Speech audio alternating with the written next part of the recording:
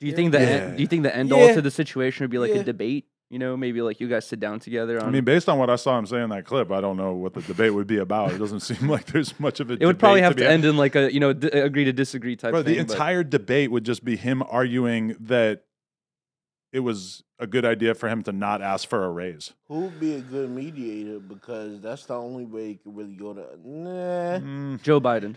Nah, that's my boy. Hold on. Let's clear the air. Yeah, because then a lot of people think that like you being here is a diss against him. And that's my boy. I done been in Europe, Italy.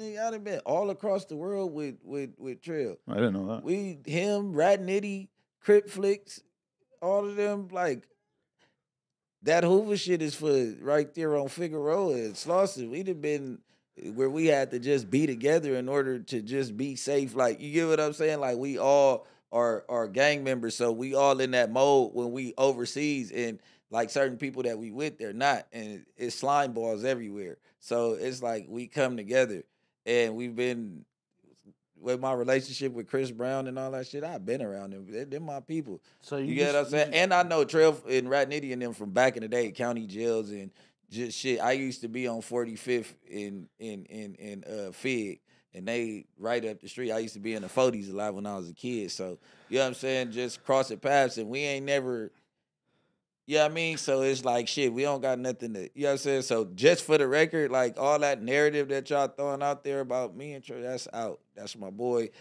What him and Adam got going on is what they got going on. I'm speaking from my perspective because I can speak on it. Say that because that was the narrative. Everybody got these boring ass gang narratives where they're like, "Oh, he's from here. He must hate everyone from over there." And it's like, bro, fools are grown men. Grown men, not generals, thinking about that. Well, shit. I'm glad you're saying that as well, because I'm definitely gonna have that, conversation. I'm not a gang member, but people are gonna be like, "Oh, how could you sit here?" While you this being here was not intentional, for the record. Yeah, exactly.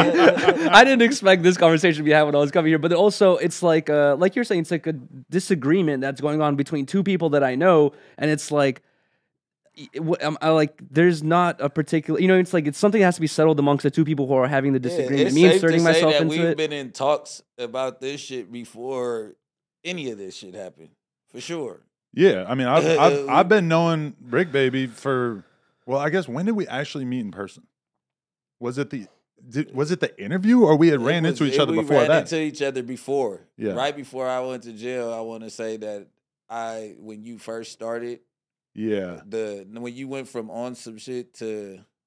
He was kind of like a boogeyman in my mind for a while, because I would hear a lot about him, and I wouldn't like really see him. So you've known him since Melrose days.